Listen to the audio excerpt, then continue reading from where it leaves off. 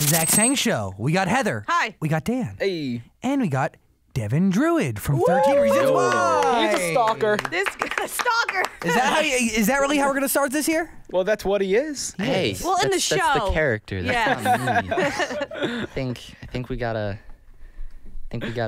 just pull those pieces apart a little bit. You know? Okay. How is life right now for you? Like, can you describe it for me? Because it's a phenom. This show is unlike anything else I've really seen in a while. That's a very existential question. How is life? No, but I was trying to make a joke, but I'm not funny. You really aren't. I'm so sorry. Yeah, no. Just kidding. Yeah, no. It's really exciting. It's kind of overwhelming. But I don't know. I think the show. It's a lot of people are talking about it, and most importantly, it seems to be helping a lot of people. I've seen so many comments online for people saying that it's like inspired them to reach out for help, or it's helped them to notice the signs and to be more courteous to other human beings and willing to reach out and help somebody else, which has been our goal from the beginning. So it's very heartwarming, and it's very inspiring and kind of uplifting, and so things are going really well right now. I mean, beyond well. Seriously, I mean, are kids coming up to you everywhere you go? Yeah, well, I'm not everywhere I go, but like I was just in New York City for a quick audition, and I got recognized by somebody as I was walking to my agent's office. I was in Penn Station getting a train back to the airport, and I got noticed by two other people that asked for pictures. When I was flying to New York, the lady next to me had just finished watching the show, and she had a dog with her who is a gorgeous Pomeranian Chihuahua mix named Watson, and she let me pet him on the plane and hold him and snuggle with him. You're obviously special. Yeah, right?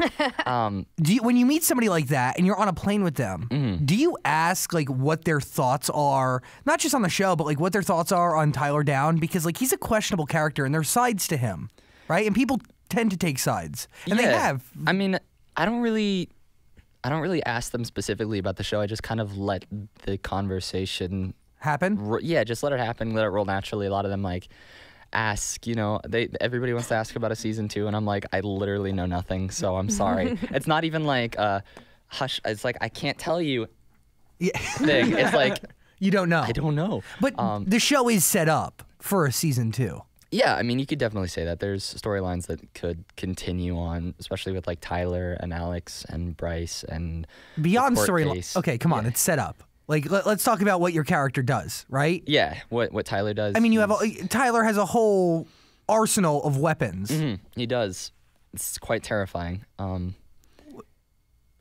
don't know. I think. Where do you want to see it go? Where do I want to see it go? I think that in the first season, we've done such a good job of not only entertaining and making a quality show, but we've done a really great job of telling the story of a girl struggling with her mental illness and bullying and sexual assault, and it's a really important story and a message that we've brought in our show, where it's like real issues that people deal with, and we're showing them authentically so that it can be talked about and hopefully progress and find a solution. And I think that with the way that Tyler's treated in the show, he's obviously dealing with his own guilt and self-hatred, and then he's also ostracized and bullied and kind of relentlessly tormented by other kids in the school. Even the whole message of his tapes is to stop that. It's like they're still continuing. So I think there's a further conversation still that could be had about mental illness with Tyler. And then even further, you could talk about gun safety and gun violence. Of course. And, with staying with the theme of the show, it's all about kind of like educating people and telling an important message in a way that's grounded and makes people empathetic because they've felt those things or they've seen these things happen in their real life. So I think that we've set the show up so that if we wanted to continue, we could do it with that same important message as opposed to just like, oh, we're going to make a second season because the first one was successful. It's got to continue with the same message and these important stories and conversations to be told and, educating people about all these important things. So, yeah. Was that Hannah's intention in those tapes to stop this from happening again? Because if you look at people were throwing rocks through your window, Tyler's window, right? Yeah. Well, I mean, I think it's a really good question. I mean, I think, she's a high school girl, no high school kid fully knows everything that they're feeling, much less knows how to talk about it. Ever. So when you're pushed so far and you feel so lonely and so hopeless, and you're pushed to that point that Hannah's in, I don't think that she was capable of thinking any further than she was in that moment. Yeah. Which is like, I need to tell my story of why this happened to me. In her head, that I mean, that's what I'm assuming. That's all she was thinking in that moment. She couldn't think about what would happen to these characters afterwards, or that they would turn on each other. You know, I think she was incapable of that. I mean, and that's the other thing, you know, these characters are real. They're real people. They're real kids struggling with different things. They're not perfect. Hannah certainly wasn't perfect. Clay wasn't perfect. And that's authentic. That's true to reality. What were your thoughts the first time you read when you touched the pilot? When I touched the pilot? Oh, man. So when I first got the audition, I was auditioning for Clay. And so I was given this email breakdown, which is like they list all of the talent attached from like producers and writers and directors, etc. And then there's like a quick like small paragraph breakdown of the characters of Clay and Hannah. This is really cool, by the way. I just wanted to point out it was just like the casting process was so insane because they were auditioning so many people, and I thought it was really cool that in the breakdown for Clay and Hannah, they were like specifically stating, you know, any ethnicity, which I thought was really cool. Yeah. And I think that you can also see that in the show is like we have such a diverse cast, not just about ethnicity, but also like sexual orientation and representing all walks of life. Exactly. I mean, if you're representing a real high school of like hundreds of kids, they're not all going to be a cookie cutter same person. You have to represent the world and all of the amazing different walks of people that make up the world and that represent it. That's it. Yeah. So I thought that was really cool. And then just reading the pilot, like the writing is just so amazing. I mean, you have Brian Yorkie show running and writing for the show and executive producing. He's a Pulitzer Prize winning, Tony Award winning writer. And so like the talent really shines through these scripts. So immediately, like I was already on board when I saw the talent that was attached with Selena Gomez and Oscar-winning director Tom McCarthy and Anonymous Content, who has been putting out amazing shows like Mr. Robot for a long time, man. So many things. So I was already like on board, and after reading that script, I was like, I have to be a part of this, no matter what. I have to be a part of it somehow. So well, okay, but I mean, when you read it, do you know it's a hit? Like when they hand you the first script, like what do you think of Tyler? How do you analyze the character? Well, because like I said, I was only given the first episode, and Tyler originally was not in it at all. They wrote me in. Like I have a very small introduction scene in the bathroom, and then you see me at Kat's party. Yeah. But I was written into that like last second because they wanted to introduce my character since they knew where it was going to be going. They wanted to introduce him earlier on. So I didn't know anything about Tyler until I was given the audition for Tyler, where they gave me one scene for the audition, which was the dark scene with Clay. And I thought that it was a really powerful moment. And like you said, you know, did I know it was going to be a hit? I don't think you can ever know. No. You can have like a gut feeling, but I've read sensational scripts, and then I've seen them be produced and seen the final product, and it didn't live up to what it was. And that happens, you know. You never know how something's going to translate properly. But I knew that the source material was great. I knew great things about the book. The pilot was amazing, and I saw the caliber of talent going into it.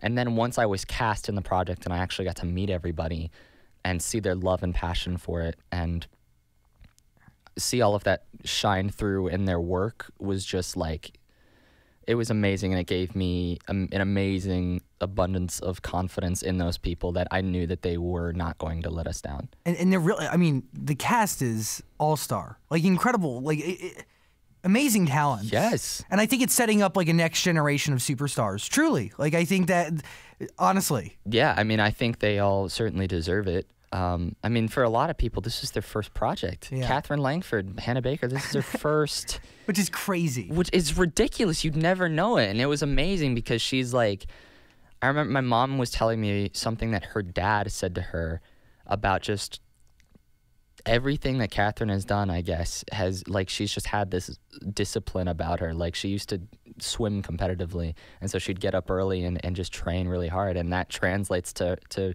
whatever she's doing, whether wants to do it the best. Her music, you know, like she taught herself how to play the piano in like a week or something like that. Wow.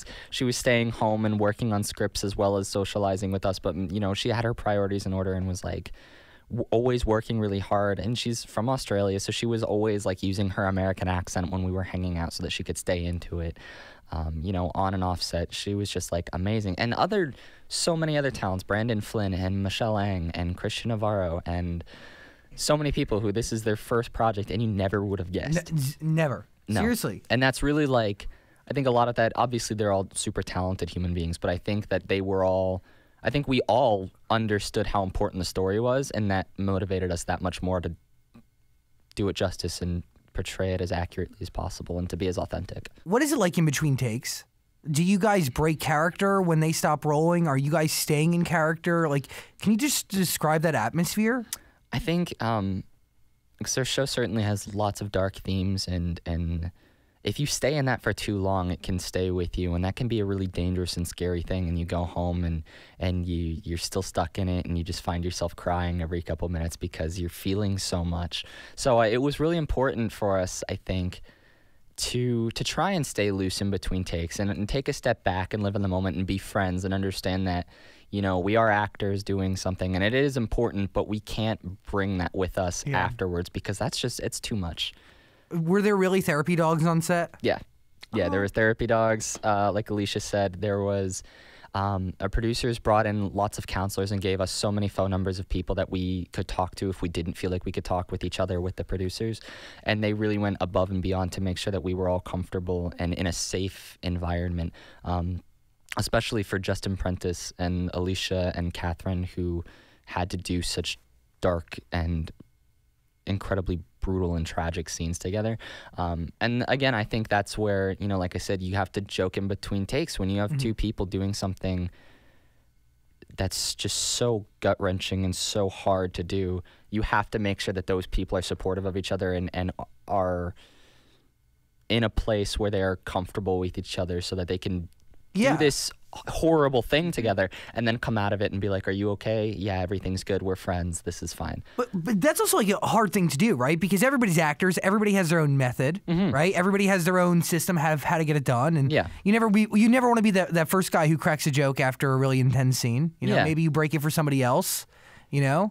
I don't know. What Yeah, I don't know if that, I don't think anybody was ever really feeling that way. Like I mean, certainly after some things were difficult. I remember after certain table reads, when everybody's, you know, sitting there with tears coming down their face at the table reads, and we just all get up and do a big group hug and just, you know, we just talk together. And I remember there was something that happened with me that I was like just really down about a certain day, and Brandon Flynn called me and made sure that I was doing okay and was just there for me. And it's the same for all of the cast. Everybody was always so supportive of each other, and I think that's really what you needed. You know, you had to lighten things up a little bit and just stay comfortable, and it was also knowing how important this was that again really motivated us to go all in, but then, you know, you have to keep your humanity a little bit. Did you ever question how intense it was, right? Like the intensity of the show? Because there's a lot of people coming out now, right, saying that like with it did a lot of good, right? But there's also moments where, you know, some experts are questioning it. It's too real. Yeah. And I mean, you know, people are definitely entitled to, you know, their opinions and their beliefs or whatever, especially, you know, experts, but you also, you know, we worked very closely with suicide therapist experts. You watch our after show, Beyond the Reasons Why. We have our counselors come on and talk about the show and the work that they did. Dr. Rana Hugh, we had an extensive meeting with her about, you know, making sure that we weren't romanticizing or glorifying any bit of it.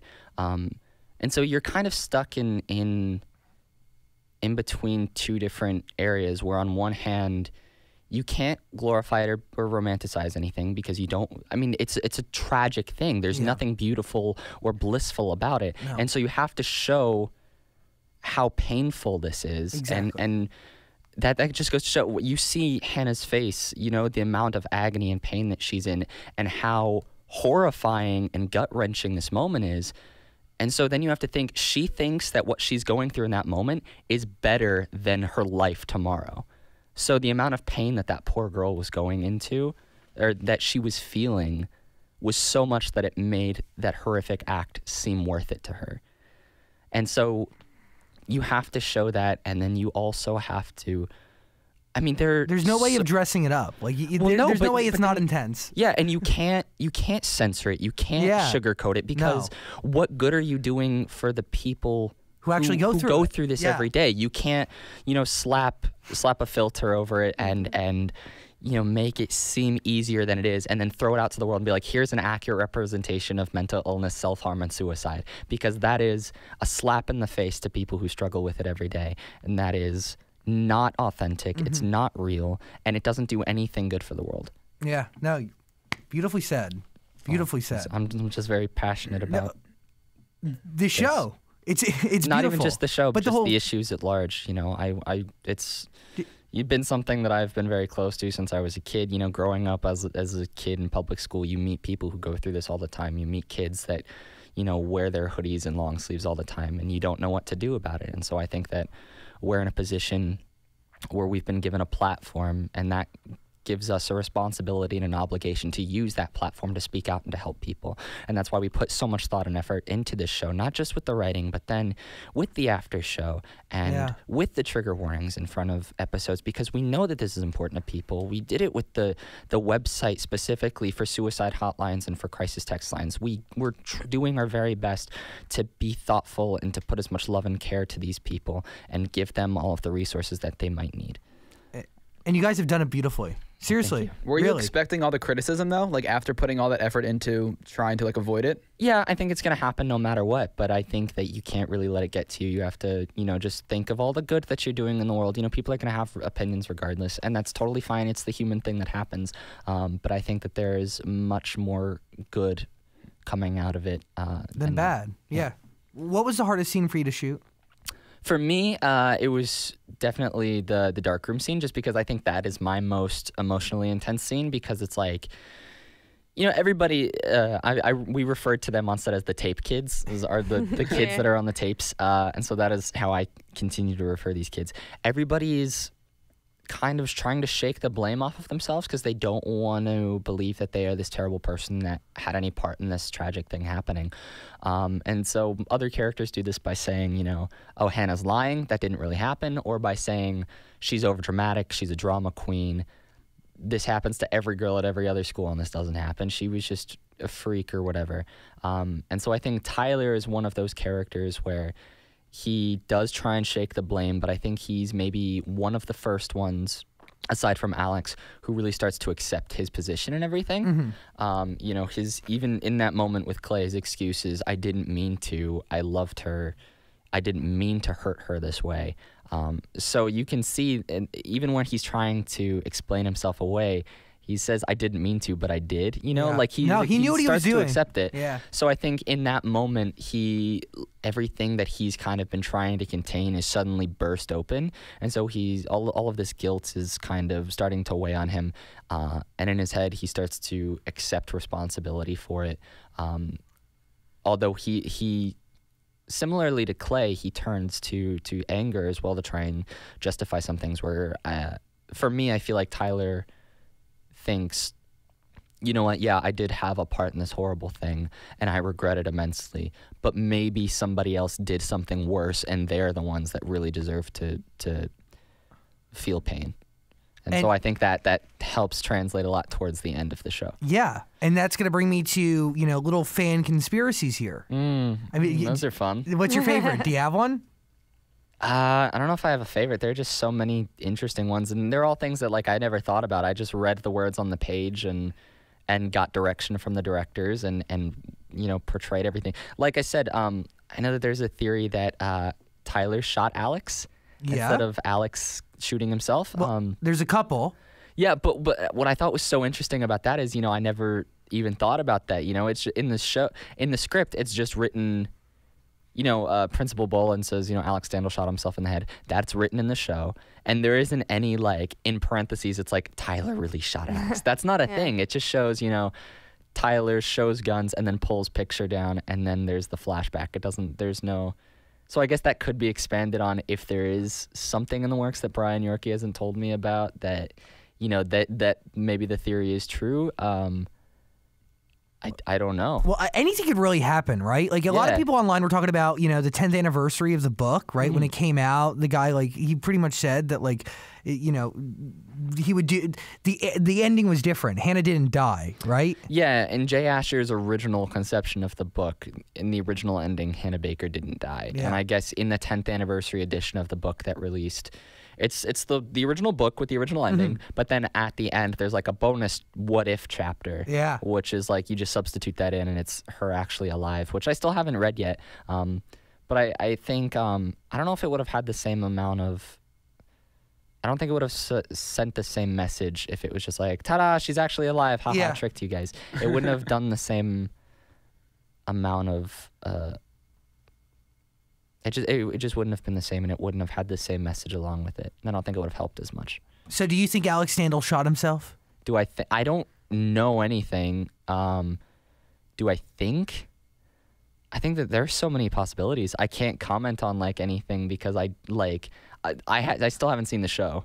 Yeah. By the way. Wait, hold on. Well, okay. Is that like strategic? Let's get into that. Okay, so I don't like to watch myself, first of all. And then also, I'm so close with my castmates that it hurts me physically to see them in so much pain on screen. So I can't bring myself to watch them doing some of these horrific things. I've seen the first 2 episodes, everything through it. And then I've skimmed through each episode. And I've kind of like scrubbed through it on the Netflix video player, and I've watched specific scenes through just to see how they played out. Okay. But like I still can't watch the scenes with like Bryce and Jessica or Bryce and Hannah or Hannah and Mrs. Baker. I can't. It hurts me too much to like see my friends, and I think that goes to like they're just such great actors, and I know that they're real people that I like. Justin the other day I was at his house. I know he's fine. I know Catherine's fine. I just saw her. I just texted her. Everybody's fine, but it's just like I don't know. I just care about them so much that it's a little difficult. Why don't you watch yourself? I guess the whole time, because, you know, we shot the show over the summer. I've had, 6 months of growth as a human and as an actor since then. So I guess the whole time I'm just nitpicking myself and being like, oh, I could have done this better if we did it now. Yeah. Or something. Or a lot of the times I'll be like, oh, why'd they use this take? I specifically remember another take where it felt better for me. So it's just a lot of the time I can't really unbiasedly watch it without just nitpicking my performance and just thinking on the next one and thinking what I can do better in the future. Has the rest of the cast avoided watching it, or is it just you? I don't know. I can't speak for them, but I think a lot of them. I don't even know if it's a lot of. I know that some have watched it. I don't know about others. I haven't asked, but I don't know. What were the friend groups like? Because I mean, you guys are all like in your 20s. So good. Was there separate? I am the youngest in the cast. How old are you? I'm 19. Wow. I just turned 19 in January, so I was 18 when we were shooting the show. You can't even drink. No, I don't. I don't really want to. Fair enough. Good. But it's no, we're really like the best of friends. We're this big happy family, and it's like. Every cast probably says that for every show or movie or whatever, but I mean it so much. Like I said, I love these people so very much. I remember when I first landed, they flew me in for a dinner before they started shooting the first episodes. It was like a week before they were going to start shooting. And again, I wasn't in the first 2 episodes, so I was only going to fly into the Bay Area where we were shooting for 3 days just to get dinner and just to meet people and do a quick wardrobe fitting and then go back where I'd stay at home for another month. Until it was time for me to come out. And so then I landed, and the second I landed, I checked my email, and they were like, hey, we're writing you into episode 1, so you're going to stay for an extra couple weeks. And I was like, oh, okay. I have like 3 pairs of clothes. I'll do some laundry. Thanks for the heads up. Yeah, right? But and then Diana Sun, who was our like producer and writer on the show, she put us all in this email thread together so that we would all just have each other to talk to, and so everybody was like, hey, what's up, here's my number, I'll be here. And so I as soon as I landed, I was like, hey guys, just landed, here's my number. And like by the time I was in my hotel room, Justin Prentice was like, hey man, I play Bryce, I'm in the lobby with Tom McCarthy if you want to come hang out. And I was like, yeah dude, sure. So I immediately went out, and Justin and I like immediately hit things off, and we went into like this courtyard area of the hotel where there was like fire pits and the pool and then a ping pong table. So we just sat out there playing ping pong all night, and then like one by one other cast members would just fill in, and we just all hang out all night and just talk. And I remember it was really cool because I'm not the most experienced actor on this show, but I remember like Christian came in and Alicia came in and I think Brandon came in, and they were all like, "Oh, you were on Louie. I loved that episode." And I was like, "These people know me." What? You played young Louie. I did, yeah. But I thought that was the coolest thing because I was like, I don't know. Like I was just talking with Alicia the other day, and because I saw her again after watching certain scenes of the show, and I was like, "You're so good. You're so incredibly talented, and you're so good in this show." And she was like, I was like a fan of yours before I met you. So that's like, and I was like, what? That's nice. This is good. That was cool. But good like, group of people. A really great group of people. And again, I think, the importance of the show on all of us, it really, again, motivates us to put so much more into it than maybe you usually would, because it's so important to everybody. And I think that also like helped us to just stay on this level of what we're doing is important, and we got to be there for each other. And so I guess like, I don't know, just an amazing group of people, the most like loving and caring and thoughtful and supportive human beings, who also just happen to be the most talented kids I've ever had the privilege of working alongside for such a long period of time. Because that's the other thing, we worked together for 6 months. You get to know each other. Like, not only that, like a bunch of them were all in the same apartment complex for all those 6 months. So it's like, what you're gonna live alongside and work alongside people every week for the next 6 months and not hang? Yeah, not bond? Well, and like, if we hated each other, that would have been torture. Oh yeah. Oh yeah, on top of the heavy, Miserable. acting stuff. Absolutely. But everybody got along so well, and we hung out all the time. And it was like Christian's birthday happened while we were on set. So I came to set because I wasn't working this day. He was working on his birthday. So I came to set, and one of our PAs, Lauren, was just keeping watch for him. And so my mom, my sister, and I just filled his trailer with balloons. We had the whole cast and crew sign a birthday card for him. Oh, that's awesome. And so it was amazing. And then we all went out for cool. Christian's birthday. We like went out for a big dinner and like booked a karaoke room. And we had this inside joke the whole time, because if you Googled Christian Navarro before the show came out, who came up was like this like Brazilian model, like with this like luscious like Garnier Fructis like flowing hair and this like great beard. So we'd always joke, we're like, that's our Tony, that's him, not this other Christian. So my mom helped me make "Happy Birthday Christian Navarro" t-shirts with that other Christian's face on it. That's on these like super tacky fluorescent like safety vest yellow shirts. That's beautiful. And so I've got like group pictures of all of us out at dinner with these shirts on with Christian, and he's just sitting there because Christian's always like super classy and stylish. He's just got this like super cool suit on, and we're all in these tacky t-shirts. So he's just like holding his up like, "Hey, I look good and you guys look like idiots." It was amazing. We did like an escape the room challenge in Chinatown, and I mean, bonding. Like, you guys are friends for life. Like, we really are. You don't break this. We saw movies together all the time. Dylan Minnette was, I think he had to fly into LA for the premiere or for something for Don't Breathe. And so his movie Don't Breathe came out. So we all went and we saw it together in IMAX to support Dylan and just hang out. And it was a great film, and he was so great in it. And then like, I'm a big comic book nerd, so I love all of the superhero movies when they come out. So we'd all go and we saw Doctor Strange together in IMAX 3D. When we got back here, a bunch of us went and saw Logan together. Wasn't Logan awesome? It was so good. And oh my God, they were so good. How hands-on was Selena? Was she a part of this, or did she kind of just stay on set, or was she even not there that much? No, she was more behind the scenes with it, but she definitely had her hands, in the pot, and was definitely making sure that everything ran smooth. I mean, you got to remember, you've heard the story so many times. Her mom bought her the book when she was 16. They bought the rights to the book, and they've groomed it into this over all these years through initial, 2.5 hour movie concepts with her as the lead to now a 13 episode Netflix series.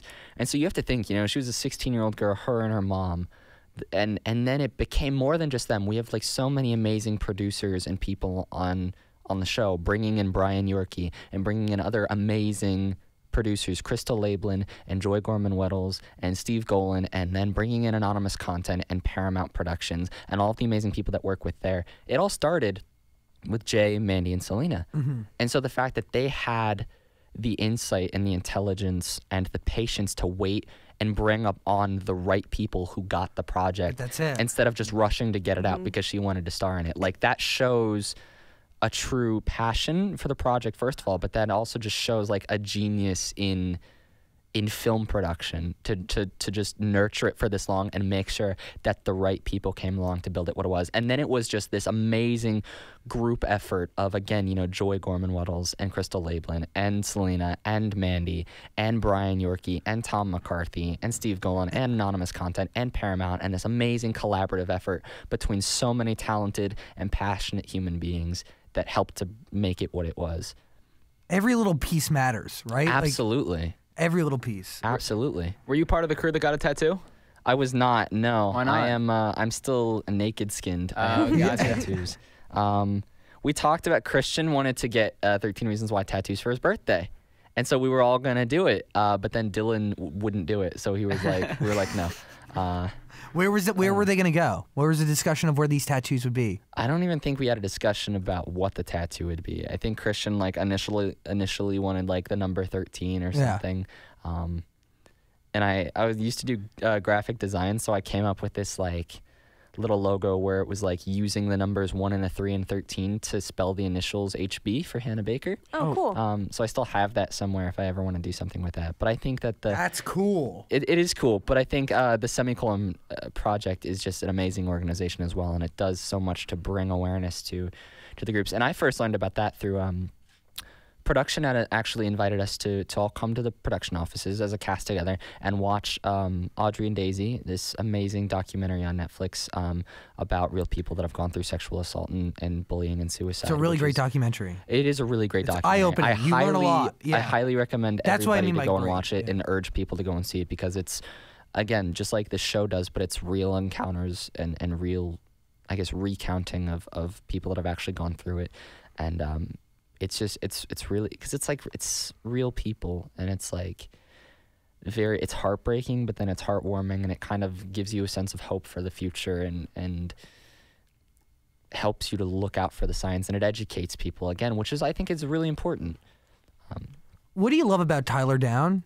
What do I love about Tyler Down? It's a really great question. I think all of these characters they've done such a good job of making them three-dimensional human beings and giving them all motives and purpose and then thoughts about what they've done afterwards. Because like I've said before, you know, no human being is inherently evil, and no one does something with evil intention saying, oh, I'm a bad person, so I'm going to do this bad thing to this person. Everyone kind of justifies it to themselves sometime or somehow, whether it's, you know, I acted in a fit of rage, or it was, you know, revenge or something, or I didn't mean for it to come off as hurtful as it did.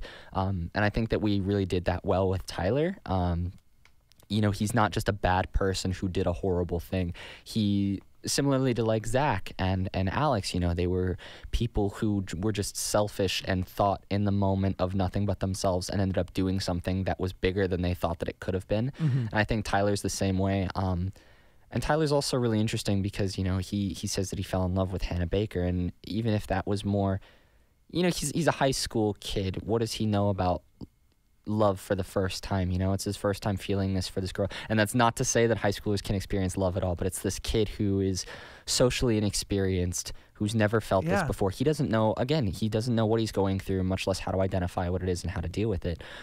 So even if it is more obsessive, he just doesn't know what to do with it. And he has been so picked on and so pushed away as this outcast that he doesn't feel like he is able as a human being to talk to this girl at all. He feels like this is the only way that he can be close to her in any way. And so it's become this weird kind of like obsessive and precious thing to Tyler. And I don't think he ever imagined that it would be what it was. And I don't think that I mean, I believe that he knew what he was doing was bad, but I don't think he realized how bad. But nobody did. Nobody on those tapes did, right? And and that's the other thing too. Like, to be real with you, like some of the things that happened in the relationships that played out on the show between the people on the tapes and Hannah, those things happen all the time, right? Those are whether it's like I mean, you can go through it, a couple of them. Obviously, the rapes and stuff like different in a class of their own. Yes. Right, but like those moments can happen in a high school hallway all the time, and you don't even know, and the person doing it won't even realize ever. Yeah, well, and I think that does a really good job of showing, Hannah's experiences start off as, something that anyone's been through, and some things that some people would write off, and that just goes to show, it tells this message about how all of these things, no matter how big or how small they are, so many different things piled up on top of someone will push them to their breaking point, and that not everybody handles things the same way. Just because someone online can, take the cyberbullying and then just press a block button and get away with it, that doesn't mean that every single human in the world feels that same way and can deal with it that way. And Hannah Baker is a prime example of that. All of these little things and then these other big things piled onto this person just pushed her to this point. And again, she was mentally ill, and she was not a perfect person, and so some of these things, just all piled on top of her. And it happens all the time. Yeah. And I think that's why it's very important for everybody to realize that what they say and what they do affects people, and it kind of, reminds them and gives them this little like sticky note in the back of their head of what am I about to say? What am I about to do? Is it a big deal? Is it not? Even if it is, how could it affect this person? And so I think it's just helping people to be a little bit more conscious about what they do and what they say and how they treat people. Especially if you see somebody who already looks like they may be going through a rough time, maybe don't throw that little joke out there, because even if it's just a joke to you, maybe to them they'll take it to heart, and it'll be what pushes them to the next thing. So instead of doing that, maybe you go over and you offer your support and your empathy, and you talk, and you know the signs, and you reach out for help. So what do you think about the fans of your show pretty much bullying Zara Larsson off Twitter for a night? What? Were you aware of that? I wasn't aware of anything. Oh yeah, Zara Larsson said she wasn't a huge fan of the show, so fans of the show just attacked her, and she went and deleted all of her tweets. Wow. Which kind of goes against what the show is telling you. Yeah, it does. I think people, I mean, I have no control over that, and the show has no control over that, but I think that those people might want to go back and watch the show again, because maybe they didn't absorb the message behind it. And that's a horrible thing, and I had no idea, and I offer my support and kindness to this person, and I highly urge our fans to be more conscious about what you're doing and to take the lesson from the show and maybe start to be kinder humans. Devin. Yeah. You're an incredible human being. I would not say that, but I would I would say that I'm striving to be the best human I can. You're on your way, my friend. Which is, I think it's all you can do. That's it, really. Yeah. Right? Yeah, it really is. Get better. I mean, just don't be a terrible person. Just be nice to everybody. Come on. Well, that's the thing. Just be empathetic. If you can just like see what someone's going through, you can imagine how they might be feeling in that moment. And as an actor, that helps me a lot. But as a human being, it helps even more, where I can see, if somebody's sitting on the curb, or something, and they just look down, and if they just seem sad, even if I don't know what they're going through, I can say, oh, hey, that person looks upset. Are they okay? And then I can, you think back into a moment in your life when you felt sad, and what did you need in that moment? You needed a hand, you needed a good hug, you needed somebody to talk to and somebody that you could reach out for. And now you can be that person because you are an empathetic person, and you know these signs now. But I highly urge, people, if you didn't get the message of the show, maybe watch it again, and maybe you have some issues of your own that maybe you need to open up about. There are great counselors and great people that you can talk to. Find someone trustworthy and someone that you love, where you feel comfortable opening up, and maybe that you'll discover something about yourself, and maybe tomorrow will be better for you. This show changed your life forever. It really has. Yeah. Absolutely. And I think in ways that go beyond fame or money or other acting gigs. Yeah. I mean, that's secondary. That's on the back burner. Absolutely. Yeah. It's a message and a lesson that I'll carry with me forever. I mean, Justin Prentice and I, we went to this party for this party. It was like a celebration for oh gosh, what was it? It was like the early show and them reaching like 1 million subscribers on Musical.ly. Cool. It was just a really cool. They invited me to come hang out, and I hadn't met them yet, and I thought it would be a really cool thing. And they had these are called My Intent bracelets. And so these people, they're like these little brass, you know, kind of like, I don't know, little loops Circles. of metal, Yeah. and they just like, you know, dent them and with letters to get whatever you want written on them so that you can carry it with you. What's and on so it? Justin Prentice and I got matching ones that say compassion. Oh, cool.